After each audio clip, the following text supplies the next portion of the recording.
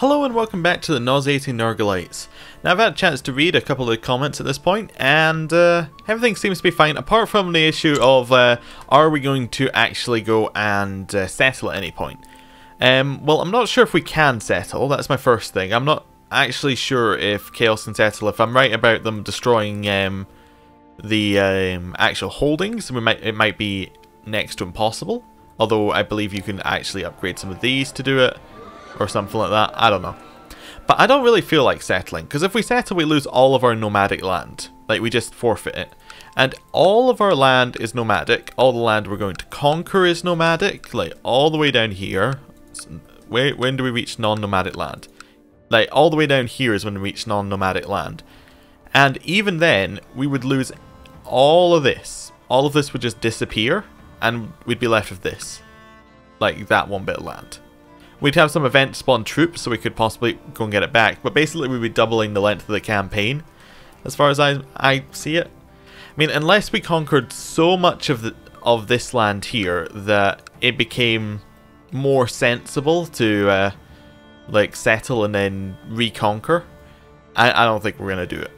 Like just now, I don't know. I don't really want to do a world conquest, so it doesn't seem like that. I just want to become Ever-Chosen or Greater Demon and see what events chains go down that way.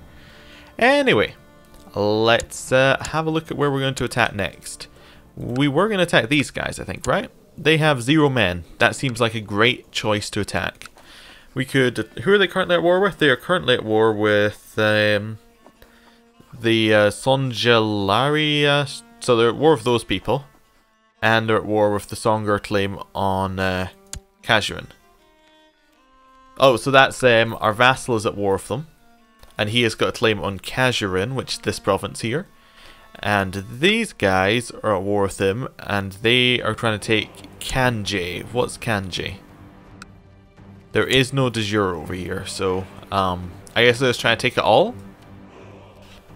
It might be a good idea to attack these guys. Oh, they have more men than us. I mean, we could attack. The thing is, if we... Oh, we don't actually have the Chaos reason to declare war here. Why don't we have that? We should have it. I don't know. We could do a invasion. Oh, so there's Kanji. We could do an invasion of it, but it doesn't seem that good right now. We also don't have population at 90% of max. Let's just wait a couple of days, see if it needs a little reset to let us have our Chaos invasion. No? Okay, maybe a month. Sometimes when it's a CB that's not added by the game, you need a couple of months for it to appear. Nope, we just don't have it. Okay. Well, we could leave them alone for just now. We have a... Oh, there's a revolt over here. We could declare war on them. Unholy subjugation. That's what we want. How big's the revolt? 500 men. We can do that. Right, let's get all the way over and declare war. There we go. Quickly declare, quickly run in. We will, of course, call in all of our allies and vassals into this war, because that seems very sensible. Oh, maybe the reason we can't declare an unholy subjugation is because there is already an unholy subjugation being declared by the other country. That's possible. We have a son, an actual heir called Ogre. He is dim and hardy. Interesting. Not a great combination. Oh, he's also a twin. We have a daughter. Who's a genius? Of course, the daughter becomes a genius and the son becomes dim. That's not great. Oh, we already had... Did we already have an heir? Oh yeah, of course. We already have Nazir, who's dumb. He's not dim, he's dumb. We're really not very good at getting sons who are smart. Let's amass wealth. That'll be our new ambition. Okay, other side of the country. Off we go. Let's see if we can reach that. Wife joined the war, that's fine. She's already in another war. She's not actually going to come to this one. And our vassal joined the war, but, I mean, he could come to this one. But I don't think he is. I think he's just going to siege down that province. Because that was the war he was in first.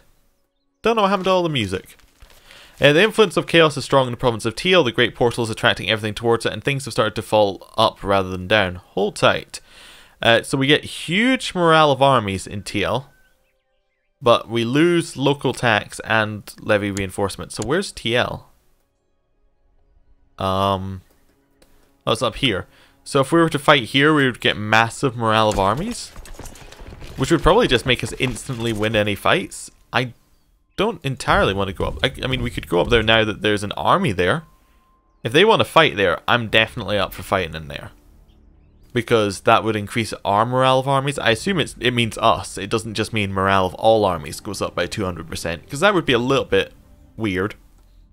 That would mean that everybody would have to fight pretty much until all the troops were dead, because they die before the morale dropped below 25%, so they would never actually retreat. I think it's our troops get the bonus in tail. Let's have a look. After enduring the aches and pains of your leprosy for what seems like an eternity, Grandfather Nurgle has decided to reward you for your perseverance. While you still feel the effects of your illness, they no longer hinder you. You feel even more alive than you did before. Excellent.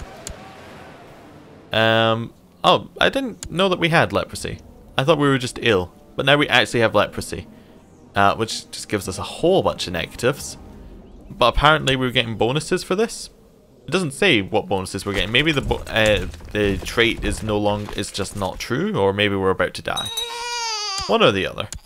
You know, either thing could happen. Is our title being lost just because the other clan chief is stronger? I suspect it is, yeah. Because it will go to whichever person has the higher prestige out of the different clans, and he has more prestige than our clan, or at least my son. Right, let's head over to Torgen and grab that.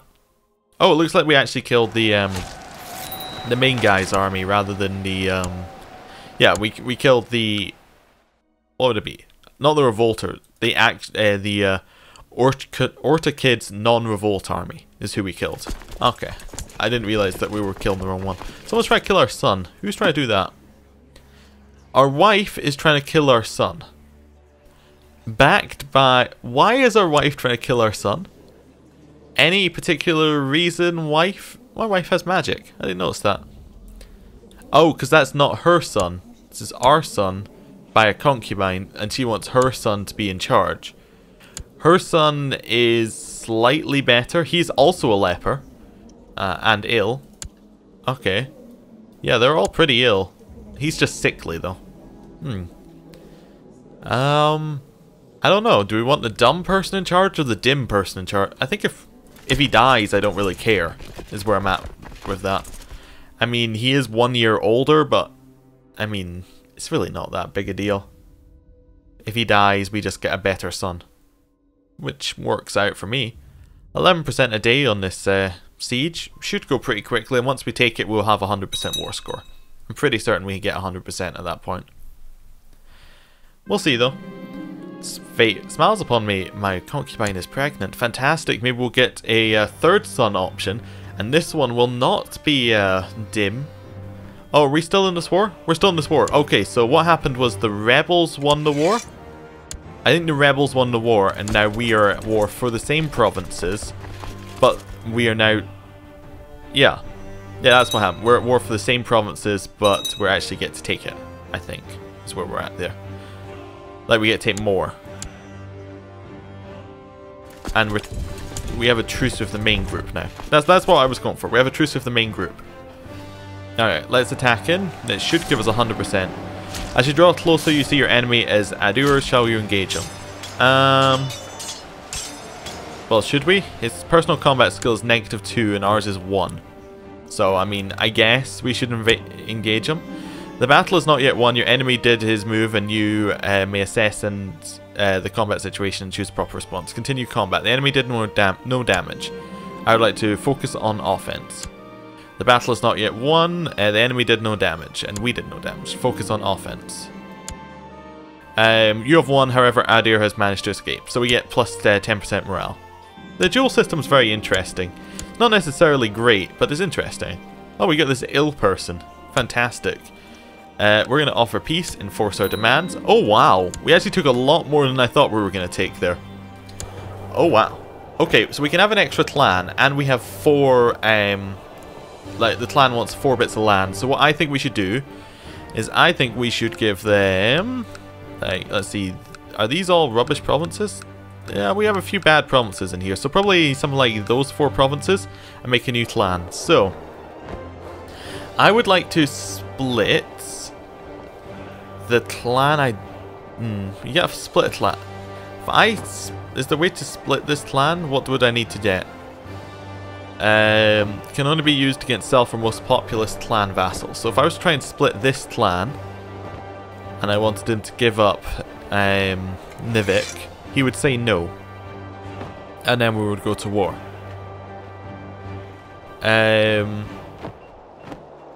It would lower their clan sentiment of me by 40 though. Which would be bad. That would be pretty bad.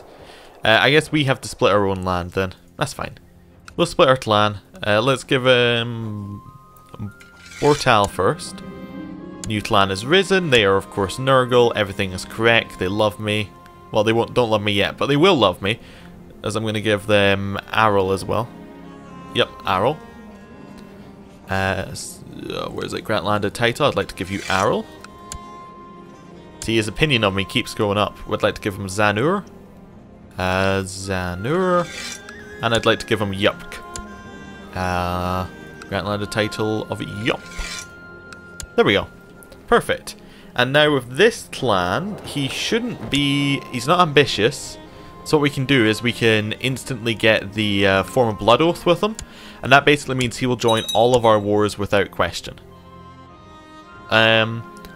Tsar of Dogan clan has declared Dogan clan's war for Bullock on Great Tsar of Great Tsar. Okay, so where's this? Oh, so our new clan instantly declared war on these guys because they have very low numbers of troops. But you have 0 troops, so that's an interesting decision. You gonna accept my blood oath thing here? Oh, he did. We just didn't get a pop-up about it. Fine. So basically what this means is he likes us, so he will always do whatever we want. We hate him, so he will never do what this basically is like a never thing. What happens if we do inspect? Oh, so we can see the clan sentiment towards other people as well. I didn't notice that. But yeah. So basically that's how it works. He likes us, so he will join all of our wars without question. I would like to declare war on this person next, I think, and unholy subjugation of all of his land. That definitely seems good. We'll just head over there.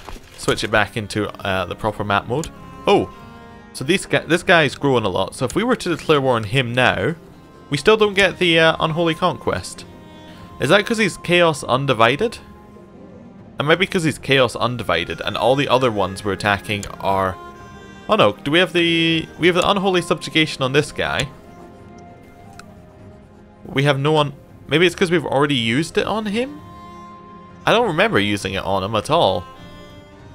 Is he still at war with my vassal? It might be, he might still be at war with my vassal. It might be the first theory was still correct. Okay, we'll head up here. How many more troops could we get? We have 0 manpower right now, so probably none, but yeah, we can get up to 1k, but we have 0 manpower, so we can't actually get any. Do not have enough manpower. Yeah. Is currently reinforcing our army. We could wait for some more troops, but I want to continue this conquest while it's still pretty easy. He's at war with 2 other people. I want to declare war on holy subjugation. The thing I don't get is why it only affects with that clan. The way I'm looking, I don't know why we can't declare war on them at all. It's a bit confusing, but I'm sure there's a reason. I just don't know what that reason is. It's probably a reason that I can't see because it's not my war that's causing the problem. So we'll call this everyone in. Everyone will of course say yes. Fantastic. We have a very strong army now. We're just going to go to their capital and siege it because that's how you win against nomads. Nomads are pretty easy. Like they have a lot of mechanics, but a lot of them really just don't matter. You just kind of siege down until you win. Like you siege down the capital. I actually really like nomads, but as you draw closer, you see your enemy is Koshan. Should you engage him? He has 0 combat, personal combat. I shall defeat him. A battle is not yet won. Your enemy did his move and now you may assess the combat situation. He did no damage. Focus on offense. Battle is not yet won. The enemy did his move and you may assess the situation. He did minor damage. Focus on offense. He did his move. He did 1 damage. Focus on offense. You have won. However, Koshan has managed to escape. A coward through and through. Okay. That worked.